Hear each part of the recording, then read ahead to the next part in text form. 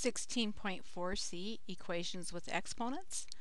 Isolate the exponent. Important, before we can clear an exponent, it must be isolated.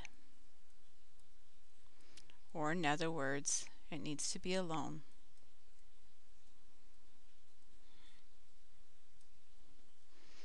So in example 1 here, we want to get the exponent by itself. So we'll start on the side with the exponent and we'll subtract our number. So we'll get negative 2 times 2x plus 1 quantity squared equal to a negative 50. By the way, if we had a square root equal to this, we'd have no solution. But because we are going to be dividing by negative 2 here, and we end up with 2x plus 1 quantity squared equal to a positive 25, we do have a solution. Oops, my 1 disappeared here. Okay, let's take the square root of both sides because that's our exponent. So we get 2x plus 1 equal to plus or minus 5.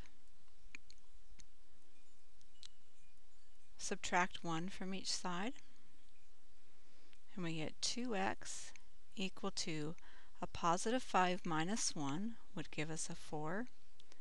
A negative 5 minus 1 gives us a negative 6. Now divide each of those by 2, and we get x is equal to 2 and a negative 3.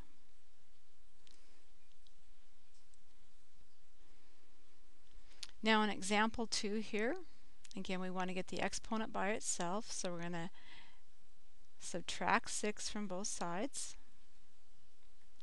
So now we have 5 times 3x minus 2 quantity squared equal to 40. Divide by 5. So now we have 3x minus 2 quantity squared equal to 8. Again, our exponent is 2, so we're taking the square root. So now we have 3x minus 2 equal to plus or minus. The square root of 8 is 2 square root 2 when it's simplified. Add 2 to both sides, and we get 3x equal to 2 plus or minus 2 square root 2.